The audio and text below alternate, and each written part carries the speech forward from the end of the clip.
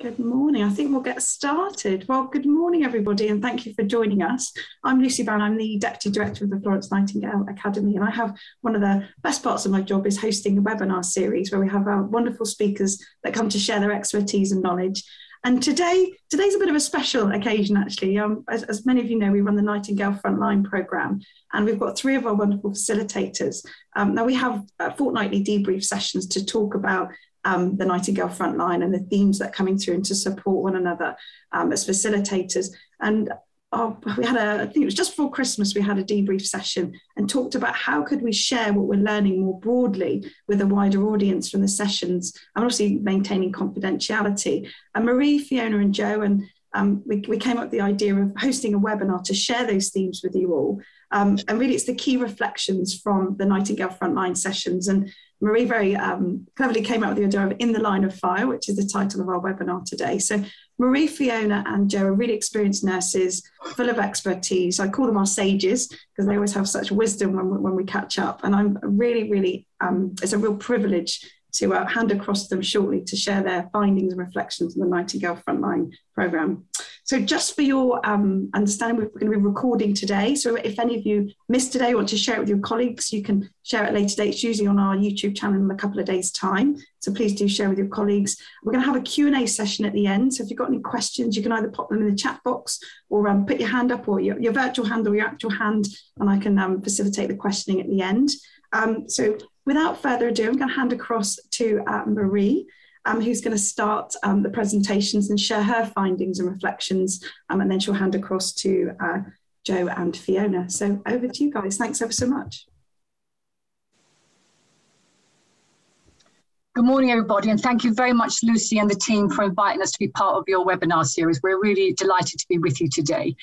So the way we've approached this, that over 3 15-minute sharings, we want to cover some of the broad kind of themes that we felt might be useful, and bring a bit of reality about what is the experience of people on the front line, what have we understood and heard from them, particularly over the time of the pandemic, and then some of the strategies and the insights from research and from what we understand from our previous experience can really help both the people who are in the front line and colleagues who are supporting them.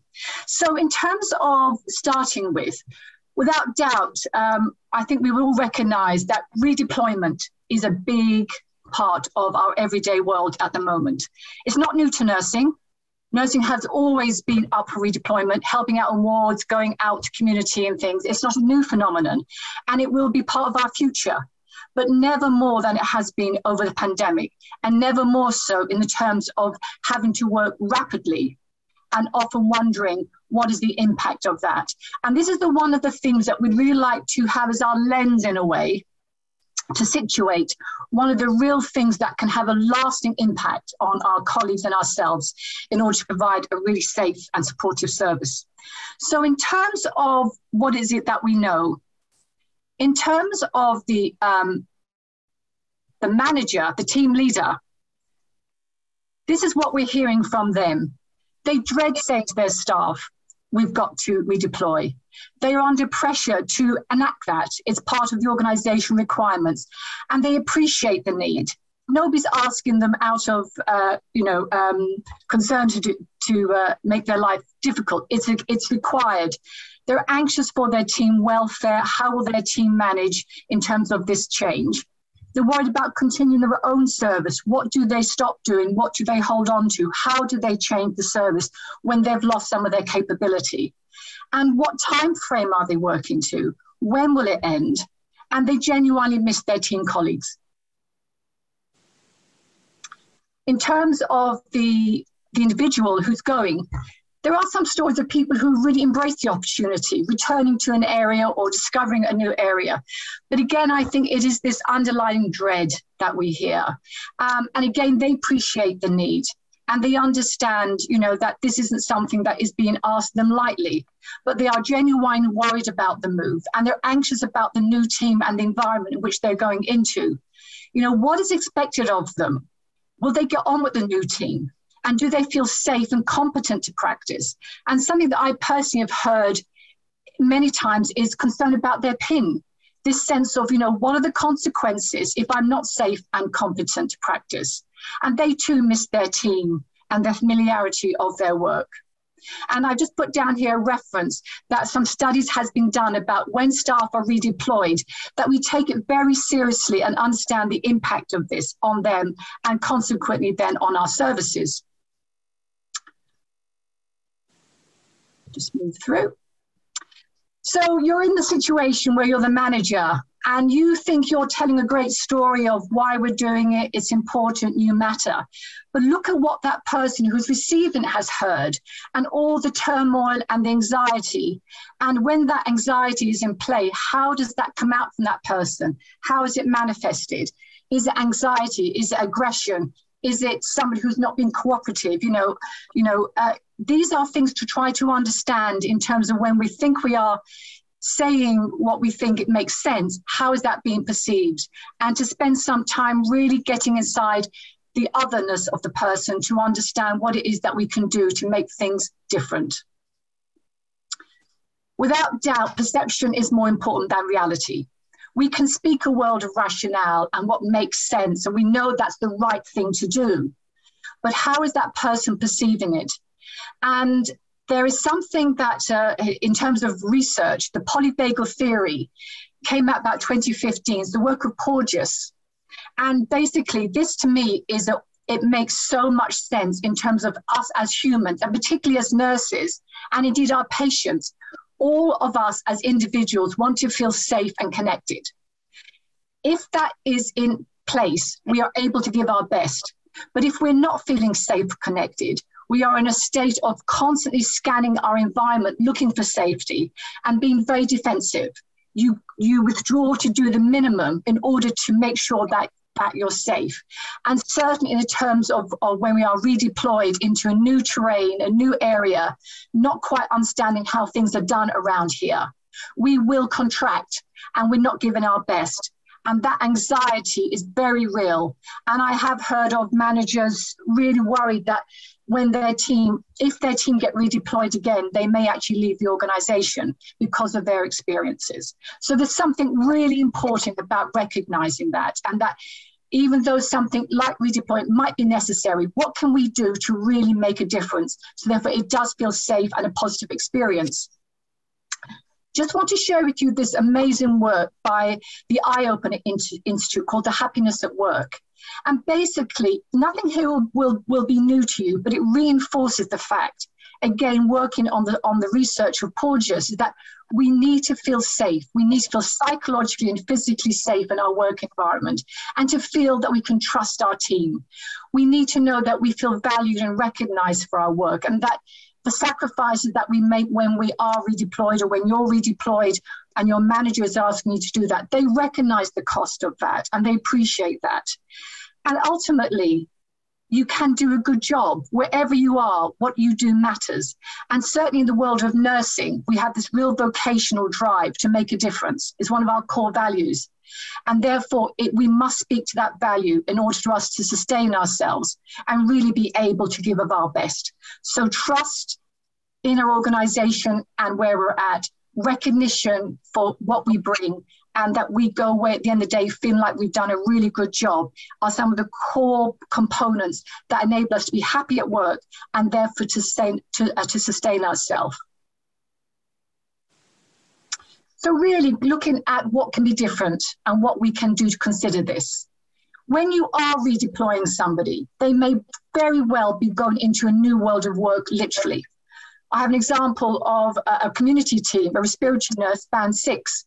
Yes, an expert in respiratory nursing, but not in IPU work, in ward working. So therefore, when she was brought across, assuming because she was a band 6 that she could lead the ward, the question is that the best use of her skills?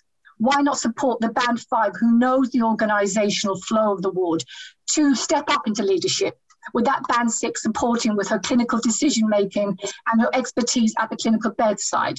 So just a couple of things before I hand over to Joe that we can consider as we go forward into this.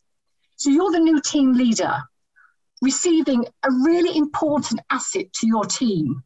you know, they are precious. These people come into your area of work. You know, what do they bring that they can offer you? You know, what are their concerns and how are they showing up? Speak to that, make them feel heard. Are you clear about the expectations you have of them? Do they feel safe and skilled to practice at what you're asking of them? And in relation to that, how can you support them to give up their best and to feel part of the team? The more we feel part of the team, the more we show up, the more we can contribute. And therefore that value in their contribution. Clearly, debrief is absolutely important to learn. Thank you for coming to work with us. What worked for you? And next time, what could be better? So therefore, as an organizational team, you're growing that sense of togetherness, not just a team, but an actual wider team within the organization that understands those needs. And then you, as the nurse who's coming on to that new team, how do you find your voice? The need to seek to understand your new team members, you know, be curious about them. What's underneath their reactions and their concerns about you coming to join them? Clear about the expectations, you know, do you feel safe to practice? And to be able to say, what do you need to give of your best? What do you ask of this? Don't be passive in the sense of, I'm a victim, I'm a martyr. That's not helping anybody. You are a professional with your critical decision skills, your expertise and your experience, and you're also an employee with rights. So how do you merge the professionalism of being a nurse with your employees to really feel safe in your practice? Absolutely important to negotiate those roles and your role boundaries, to seek clarification about what's not clear, offer suggestions when you're not sure what is understood, and really try to build a real connection for you and your new colleagues. And also remembering that you will go back to your team. So how can you stay connected for people who get you and know what matters to you? And to debrief post-redeployment as well. So you can give back, say, this really worked for me, thank you, but next time, this is what I would really help me to go forward. And so therefore, what we're doing is that we're growing that improvement of experience. And rather than closing down and saying, never again, we're recognizing that this is part of our world. How can we make it sustainable? And how can we really make it something that is really not as stressful, but actually a supportive and a constructive experience in our workplace? I'm now going to hand over to Jo. Thanks, Marie. So we've just heard one of the themes that surfaced from the frontline sessions. And another theme that I'm going to focus on is the emotional response which has been experienced and the impact of these emotions on individuals. And on the next slide, we can see that we're all familiar with the current context. We know that COVID has dominated everything for the last 2 years, and we've all experienced unprecedented challenges, both professionally and personally. But we do know that the nursing and midwifery workforce was significantly under pressure prior to this, and that COVID has just further exposed some of those existing problems, such as staff shortages, stress, absenteeism, and importantly, emotional exhaustion. On the next slide, we can see that there was a publication in 2020 by Professor Mike West and his colleagues called The Courage of Compassion.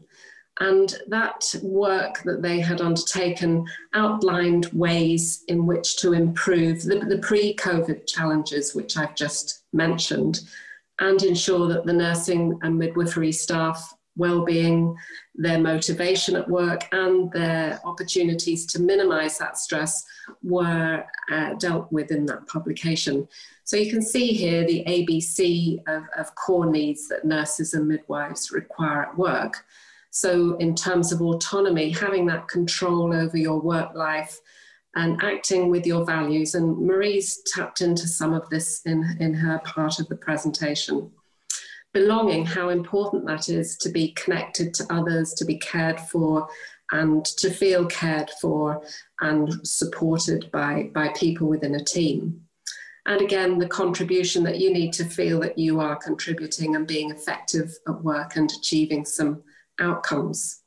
The difficulty here back to the previous slide, thanks, was that the challenges highlighted by the frontline participants reported that these three core needs weren't being met because autonomy was reduced due to the command and control approach that was being used in organizations, that belonging was compromised due to issues such as we've heard about redeployment, working in different teams, even wearing PPE where you're masked up, social distancing, and you can't connect and care for people in the same way that you would have done previously. And of course, those folk that were shielding at home and felt that they no longer belonged in a team. We could see the theme coming up in terms of contribution, that nurses and midwives were proud that they'd stepped up to work above and beyond expectations. However, many felt that this had a perception that this wasn't always valued and recognised within the workplace. And so these situations led to participants feeling a range of different emotions. And they're nicely represented on the next slide, which is the figures from anybody that knows the Inside Out film from 2015 will recognise those figures starting at the top right. So we've got sadness, we've got disgust, we've got fear, Mr. Angry there in red, and joy in the middle. And we know that throughout the last couple of years that there hasn't been much joy talked about in the workplace.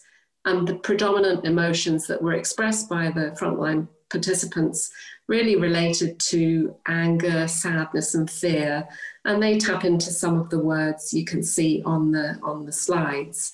So things like loss of team, loss of confidence, a general sense of loss overall, being scared about COVID for themselves, scared for their families, scared about working in new roles, making mistakes, feeling guilty if they were shielding and working at home, the issues we've talked about with regard to redeployment as well. And also a sense of fear about having enough courage or confidence to manage any difficult conversations that needed to be had, especially for those people in management posts.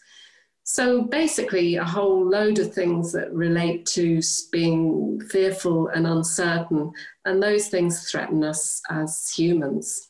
And so these emotions translated into a number of behaviours, which we can see on the next slide, particularly in relation to communication. So the little picture on the left, I can really identify with that and the feeling of being overwhelmed by emails, reports, paperwork, and the impact that has on your energy and just how it drains you. And it also affects the way that you respond. And you can see there on the right that you might have the intention of delivering a message in a certain way, but that's not always the way it's either delivered or it's received. And Marie again referred to that earlier. And so we know that emotions are contagious. We can all sense the mood in a room when you walk into it. And we're all very familiar with the tone that's set on a shift when you go to work and there are certain people working that day and you sort of know how the day is going to go. On the next slide, I don't think that really needs any explanation. Although when I show that to my brother, he always thinks that's me and him. So how do we manage emotions? On the next slide, you'll see a model that I really like, the model of emotional regulation by Paul Gilbert. And this model suggests that as human beings, we move between three different systems of threat, drive, and soothe. And you can see threat at the bottom there in red, drive on the left in blue, and the soothe in green on the top right. But he also says that as humans, we spend the majority of our time in threat. And we could see this again reflected in the frontline sessions. And again, Marie's talked about that too, about how we retreat into ourselves when we're under threat. So there were many people that were sort of stuck in threat and they were just trying to keep themselves safe. And that's where they spent the majority of their time, responding to the COVID challenges as well as maybe personal challenges too. Some people used the threat system to move into the drive system, and they worked harder and harder to try and achieve goals and tasks. But we were surprised, well, not surprised, we recognised that there was very little opportunity for people to move into the green or soothe system during this time. Although there was evidence from individuals to say that when they joined a frontline session, it offered them a safe space in which to reflect and pause and slow down and sort of understand themselves and what was happening. And on the next slide, you can see that understanding your own emotions is important, because you can't tune into other people if you're not tuned into yourself, and therefore it makes teamwork very difficult. So the next slide shows the emotional intelligence framework by Daniel Goldman. Again, a great framework, which I'm not going to go into in detail, except to say that on the top left-hand corner, it outlines that self-awareness and understanding your emotions enables you to work on the next quadrant down, which is self-management and being your best self. And we know from the frontline sessions that participants wanted to be at their best as nurses and midwives, both personally and professionally, and that the frontline sessions helped them to find some strategies to do this. And the next slide shows us some of the repeated themes, because there were many themes, and these were a number that popped up time and time again. That people felt actually it was important to share vulnerabilities instead of keeping the things you were worried about tightly inside you, but actually sharing what you were worried about with either a buddy or through a frontline session or supervision sessions, coaching sessions, was very valuable. And that this was an opportunity then to reflect a bit more, moving into the green soothe circle, reflecting on what was happening and understanding any development needs that you might have, and actually then being able to ask for help in a confident way. So this movement into the sort of green soothe system and taking a bit of time to understand your own vulnerabilities and needs meant that people then felt able to be more empowered and to take control of situations. And something that did crop up, certainly for me in my sessions a lot of the time, was that senior staff felt they needed to be available all the time. So they would be contactable at home 24/7.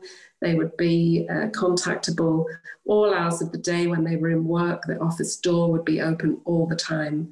And that was something that people were able to work on in terms of being less available at others' beck and call, by being able to set their own boundaries about when they would be available for conversations. And so this was another learning for people about not responding quickly, just learning to breathe, take a breath, and then respond, instead of that sort of automatic response all the time. So there was evidence there through the sessions that people were able to slow down and move into the green soothe section. And we all need to have a mixture of those systems that we work in for emotional regulation. And that was very important. And these strategies really resonated with me as things I worked on when I was lucky enough to be a Florence Nightingale Scholar myself. And I struggled with feeling overwhelmed with workload and how that depleted me at a point in my career. And on the next slide, you'll see that I managed to synthesize my personal learning into 5 habits. So a bundle of 5 habits, because I like the quality improvement work as well, and using bundles, and that worked for me. And have that up on my desk, or something that would just remind me to what I needed to focus on in order to feel that I was being at my best. So in terms of number 1, being kind to yourself, this wasn't about, going and buying yourself a bar of chocolate or having an early night or a bubble bath, but this was about developing healthy boundaries and learning when to say no. And that's something, I'm still working on. everybody, I think, has to work on things constantly in order to practice and get them right. Being a role model, this was again about what signals was I sending out. So what people see you give meaning and purpose to affects the perceptions, and obviously what you give meaning and purpose to is something that you're focusing on, and you want to make sure that it's the right thing that you're focusing on and is aligning with your core values. And being able to reflect both informally and formally very regularly, just to continually learn and practice what you're doing, is very important. And in terms of being productive and not busy, I think we can all recognise that we can be very busy and we don't feel that we're achieving a huge amount.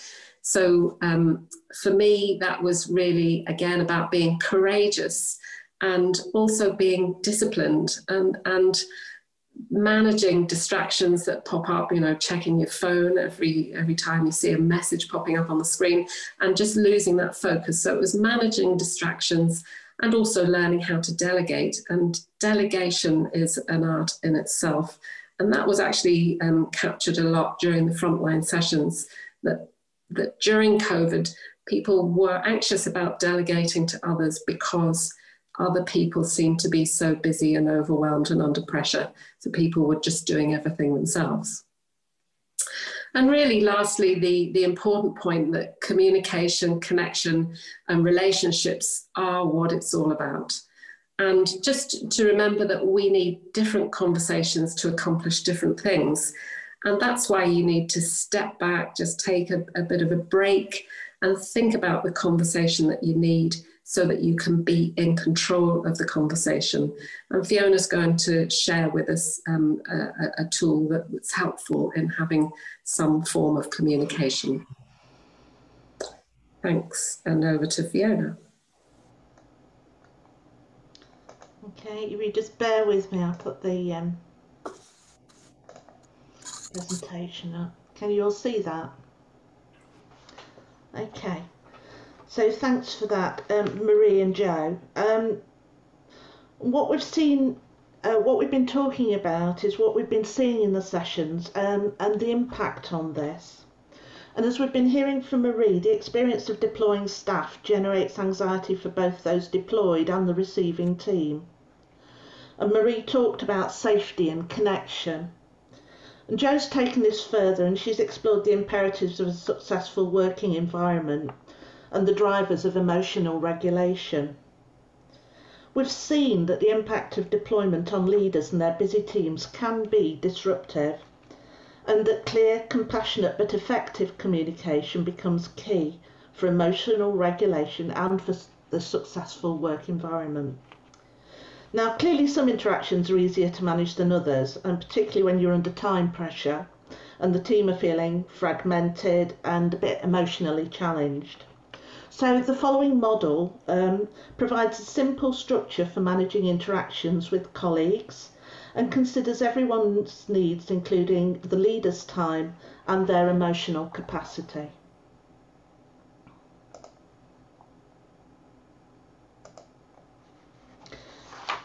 So here's a brief outline of the model that we're going to be looking at.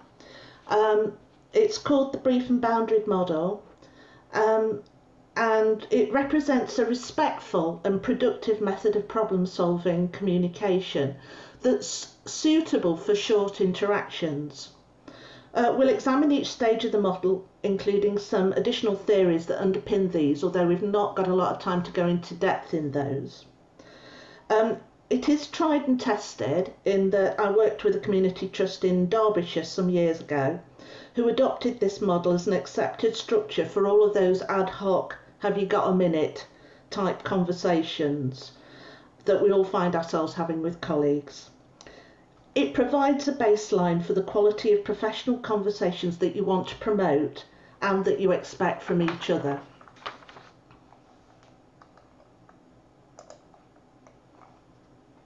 So the first aspect of the model is when the practitioner picks up the signal that a colleague wants to talk. The signal could range from a colleague's body language, all the way through to an overt approach for help. So once the signal's noticed by the practitioner, they have a choice. Should they notice or acknowledge the signal? And we often don't think we do have a choice. We think, we have to acknowledge it. But there are some things that we need to think about. All sorts of factors may influence acknowledgement of a signal, such as having enough time for a discussion in that moment. Environmental factors such as, is this the right place to be having this conversation? Is it a conducive environment? And how the person that's been approached is feeling in themselves. If you're feeling emotionally overwhelmed, perhaps this isn't the right time to be taking on another conversation about somebody else feeling overwhelmed. Whatever the response, we should consider the intention behind our interventions. So I just want to say a bit more about interventions and our intentions. So let me just explain that when I talk about intervention, I mean the way you use communication to respond to an approach or a signal that you've picked up from a colleague. And by intention, I mean what are you trying to achieve through that intervention? Let me say a bit more. According to Heron, who you may all have heard of, professional helping interventions are all either authoritative or facilitative. One type of intervention is neither better or more important than the other. What's useful to think about is what are you trying to achieve with your intervention and the type of approach that's most appropriate to that. So here's a drawing of Heron's 6-category intervention analysis. Heron suggests that there are 6 types of intervention possible in any communicative intervention. 3 facilitative ones, so that's the supportive, cathartic and catalytic, and 3 authoritative ones, confronting, informative and prescriptive. Now, interestingly, when asked, nurses tend to identify themselves as being more skilled, wait for it, with the authoritative interventions, in particular prescriptive and informative, although the supportive intervention was the most highly ranked. Perhaps the other interventions, so we're talking about cathartic and catalytic, were perceived as more time hungry. You might be opening a can of worms and have you got time to deal with them. The confronting intervention is often misunderstood as some sort of aggressive calling people out, when in fact it's more about noticing a dissonance between what people say they're doing and their behaviour. Unfortunately, we don't have time to look at this in any depth and it would form its own entire webinar, and it could be that many of you know this theory already. We've included the reference on the slide and at the back of the presentation, so you can pursue it if you want to know more. The key thing to consider is what you're trying to achieve in your interaction and what interventions will help you get there. So, to return to the model and thinking about choice, this will be influenced by your time or capacity. But the idea is you should actually make an active choice about whether you're going to make a response, and if you are, how you're going to frame it. So the next thing to think about is time. If you don't have the time or emotional capacity to pursue a signal, think of the most appropriate and sensitive way of handling that. Perhaps you could acknowledge with a touch and/or make an offer of time later. Or sometimes just a look acknowledges that you've seen there's an issue. Any offer of time that you do make should be clearly stated and not open-ended. So the offer should be seen as sort of like a mini contract. Both parties should be clear about what is being offered and the parameters of the discussion. Now we're going to move into discussing the actual discussion. The discussion needs to be usefully structured so that you don't both get lost in the narrative. And there are several different reflective frameworks that can be used. Driscoll's one, Egan is another. I would call them tools that encourage ownership of any decision making by the person that's made the approach, and removes the burden of feeling that the problem's been moved from your colleague to you. So the next few slides just mention some of these discussion frameworks. Again, not in any depth, but you have got the references at the end that you can follow if you want to do more reading. So first, just to say a word about how the brief and boundaried model works. It's designed to work with brief interventions, so to turn what potentially could be long interactions into shorter but empathetic and productive ones. In nursing, we're often taught communication skills to be used in a context that frequently does not exist. Mechanisms such as coaching or clinical supervision need time and protected space. However, the day-to-day clinical reality could be frantic and full of the unexpected. We need to turn to frameworks for structured discussion in the moment that don't need an hour and a do not disturb sign. However, this slide just shows what a lot's going on when we have a professional conversation. I just want to turn your attention to the 3 blocks in the middle and suggest that any interaction that we have with our colleagues has a beginning, a middle and end. That makes sense, doesn't it? And what, as nurses and health professionals, we're very good at starting conversations and quite good at finding stuff out, opening things up. So that middle section is a diamond for a reason. And if you think about the beginning of the middle, we're very good at exploring what's going on. What we're not so good at is closing things down in a satisfactory way that somebody doesn't feel brushed off. And also having a constructive ending that has an action plan if one's required as a result of it. So we're good at opening these conversations up, not so good at closing them down in a satisfactory way and a productive way.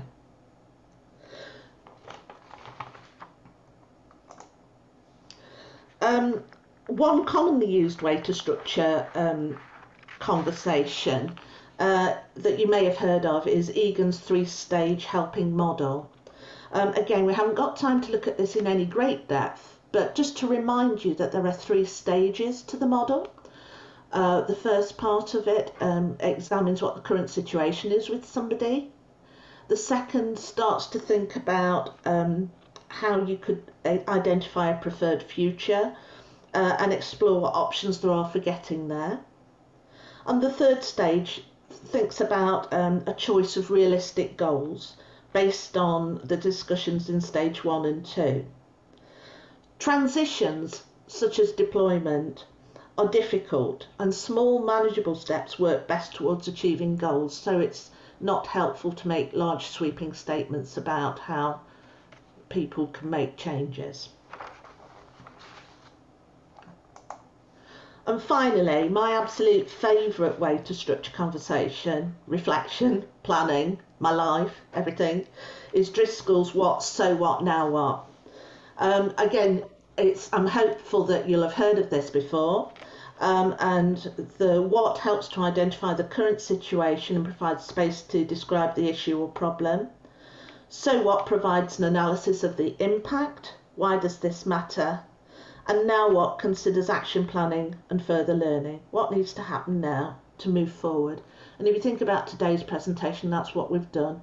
We've examined what the problems are. We've thought about what the impact of that is. And now we're thinking about, well, what are some of the things we could do to address that? It's so easy to remember this. That's why I like it. And it stops you getting lost in the narrative and ensures discussion is productive.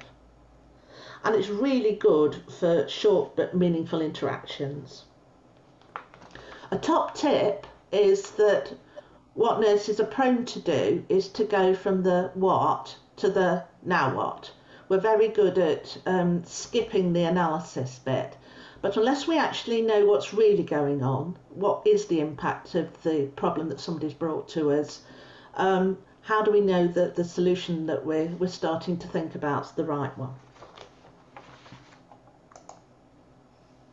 So in summary, appropriate leader responses ensure urgent issues are dealt with promptly and by the right mechanisms. The interactions should stay within the boundaries that you agreed at the outset, and close within the time offer that you made.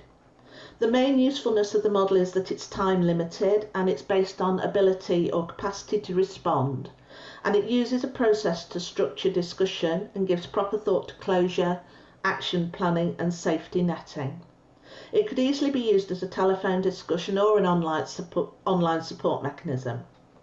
So Crawford et al. Argue that brief, ordinary but structured communication is likely to be less staged, more genuine, and add to the emotional warmth of the workplace. If you apply this to team conversations, brief and boundaried interactions promote both mutual respect and emotional safety. Thank you.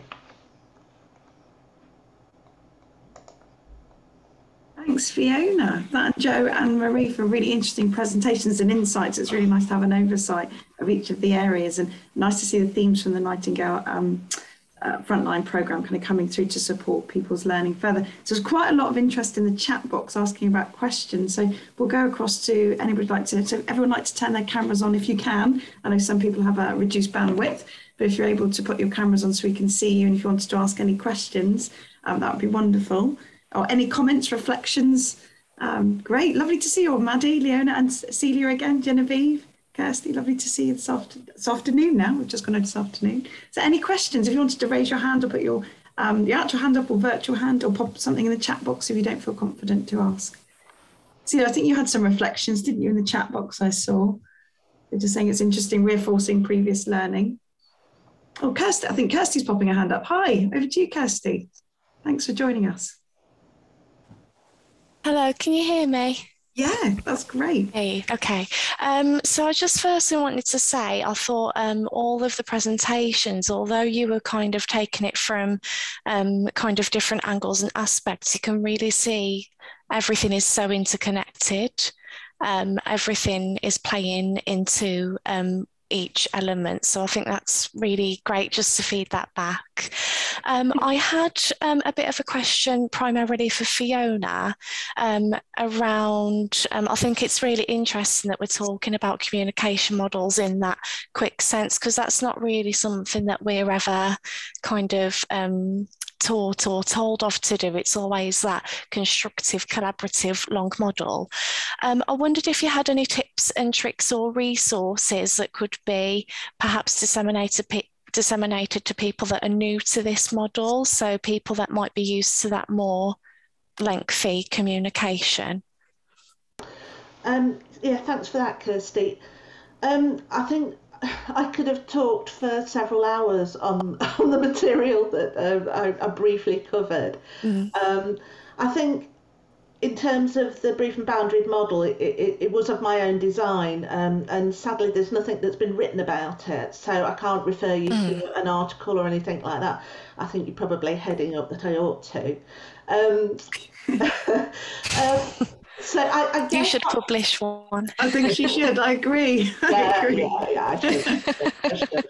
Very naughty. But what I would say is that if you just look at the structure of the most complicated part of that model really is how you structure discussion. But if you take the model in its purity, I think it's something anybody could implement. And I guess it's just, you can start with yourself and just make that good practice, that that's how you interact with people. They get to know that that's the way you communicate. If you can influence the entire team to buy into communicating with each other in that way, that is going to reduce the stress in a workplace enormously, because everybody knows that you can't just launch into your problem, that you've got to be respectful of whether people have got time and capacity. Just makes the workplace more respectful. But I guess that would be my tip, really. Just don't worry too much about the complexity of the theories that underpin some of the stuff. The model in itself is actually quite simple and straightforward. Okay. Thanks, Kirsty. Thank you. I think Joe's going to add to that as well. Thanks, Joe. Yeah, just to add to that, because that was a great comment there, Kirsty, and Fiona's really outlined something that's fantastic to use. I mentioned there about understanding what conversation you need to have with somebody, and there is, I can't remember off the top of my head, but there is a lot of work done around that. So if you want, there's two types of conversation: a committed conversation where you're asking for something or you want to achieve something, or an uncommitted conversation, which is just like chat. And I think as nurses and midwives, we tend to have that chat in the coffee room, and then sometimes it spills over into the work environment where you're just chatting, but really what you want is something to happen, but you haven't changed your conversation. So it's just sort of understanding the difference between what conversation you need to be having, thinking about it. Thanks, Joe. That's really helpful. Thank you. Thanks, Kirsty. So other questions opened up. Thank you. Thanks. Any other questions? Maddie's put in the chat box, really interesting presentation, so thank you. And I've got a professor from a South Korean university who's joined us today, which is exciting. Any questions from anybody else? If there's no questions, I'm happy to jump in just to add to the resources that Fiona and Joe mentioned about Kirsty. You may have heard of the TGROW model. It's by John Whitmore, and it is something that is really a useful acronym just to structure, again, a conversation which can be 5 minutes or an hour. And the TGROW, it stands for T, what's the topic? The G stands for what's the goal? What's the outcome of the conversation? The reality, the R stands for reality. What is going on right now that you really are dealing with? Bring me into your world so I understand what you're worried about. The O stands for options. So what do you think are the options that you see? So about staffing, for example, what do you see are the options for managing that? And the W is for the will, the wrap up. So next steps. So what now? So, you can see how, as Fiona was saying, once you start modeling that kind of approach, your colleagues you can do some sessions on it so everybody understands with transparency, this is a type of conversation structure that might just bring people together. People come with their own solutions to be tested rather than coming to get a passive response from the manager because they're the boss as such. So I do find TGROW is a really useful way that you may just want to have in your toolkit. Thanks, Marie. That's really helpful. And we can share some resources on that as well. So we have got a question. Sorry to interrupt. That was really, really helpful. Everyone, thank you for that. Part of my role, I work on preceptorship for newly qualified and registered nurses.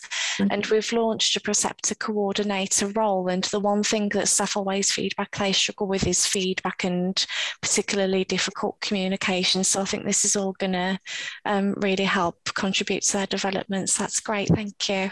Thanks, Kirsty. It's really great to hear you can be using that firsthand as well. We've got a question from Celia in the chat box. Says, how can we best disseminate the learning from today's session? So I guess maybe a short summary from each of you. How can you take this back to the workplace? Joe, are you happy to go first?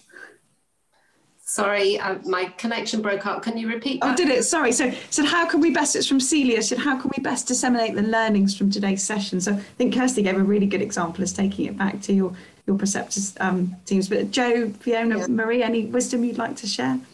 Well, personally, I always like to find something that really resonates with me and something that I've listened to and take that one point away and look at what that means to you and how best you could incorporate that into your personal and professional life. So that's why I came up with my 5 habits, because I had 5 things. But yeah, pick something. If you want to work on communication, pick that, focus on it and work on it. Great, thanks, Joe. Anything you'd like to add, Fiona or Marie? Just thinking about it, what you might like to do is invite your colleagues, 2 or 3 colleagues, to repeat the webinar, watch the webinar, that something spoke to you, and together together, because by yourself, you'll dissipate the energy. People won't get where you're coming from. But if there's 2 or 3 of you who get something that speaks to your particular context, you've then got something to work on together. So pick 3 or 4 colleagues, have a cup of tea, watch it together and see what together you co-design that works for your particular environment. Great advice, Marie. We do like tea, don't we? As nurses and midwives. Fiona, over to you. Anything you'd like to share? I think what Kirsty highlighted the most pertinent point, which is reading and being able to go to a source that kind of will enhance and underpin anything that's kind of really rung a bell with you today. And hopefully the reference list that we've put at the end should help with that. So I think that's what I would suggest. Thanks, Fiona. That's really good. And reflection, I'm a big reflector, so reflection is always key as well. I think when you've learned something, write it down and it stays within you. So I noticed Di's got a hand up. So Di, I know you've got no camera today, but we've got a question for Jo, Fiona and Marie. It's more of a thank you, really. I wasn't quite sure if you would come to me, so I put something similar into the chat. Oh, did you? So for those that don't know, I'm the Defence Professor of Nursing, and my real focus is to look at our deployment cycles. So from my perspective, preparedness for, and then more importantly, recovery from. So a lot of what you said today really resonates, and it's quite, I don't know if exciting is the right word to say, but you know that lots of it does resonate. Yes, we are a different organisation, but we do it differently, is wear a different coloured uniform. So a lot of what you've said absolutely resonates with our own experiences and the shared work that I will link in with you ladies, because I think having that visual tool, I am quite a visual thinker personally, but to be able to see something of how you open up these conversations. And if there's a reluctance in the workplace because you perceive that everything is too busy and my element isn't that important in the scheme of things, and you know, you're not being kind to yourself as you described, and finding that time and protective space and that organizational legitimized time perhaps to do that, people often maybe feel that isn't significant enough to make that space within that day, and patient care delivery far outweighs that, having that greater need. So I think it's really important. So primarily thank you, because you're absolutely eating many of my sandwiches, but it'd be great to link in post the webinar. Yeah, I'm happy to connect you. Happy to connect you, Tom. So you're great. We've got another question in the chat. If anyone wants to put their hand up or something quick. Really great presentation. Just really great. Thanks from everybody. Really informative. Amazing group of facilitators. I concur with that comment. You are definitely a wonderful group. I feel very fortunate to work with you all. I guess if there's no more questions, just to summarise, really, I think the key learnings from is be kind to yourself and reflection. I think that and be curious. But it's great, and share your vulnerabilities, I think, is a big thing that I'm going to take away from today. Just to remind you all, Nightingale Frontline is open to all of our members, so please do encourage your teams to sign up. This is where you can actually come and have a safe psychological space with these wonderful facilitators, with a whole team of facilitators available to support you. So please do sign up. If you aren't currently a member from a member organisation, then your chief nurses can actually purchase, your senior nurses can purchase sessions with us as well. So please do get in contact with us at the F&F Academy. That's available to you. We'll share the resources. I noticed that the team have already sent out the presentation, and the link will be available in a couple of days to YouTube. So I guess the key learning, like Marie said, take it back to your teams, watch it together, watch the errors, digest it all, and share that learning. Because it's so important that we support one another now more than ever. And thanks for your questions, and thank you for attending today. It's really great to see the webinar series growing in popularity, and really we're getting really great reach, so thank you all. So I think if there's no more questions today, enjoy your days, have a great Thursday, and see you at the next webinar. Thanks all. Thank you. Thank you.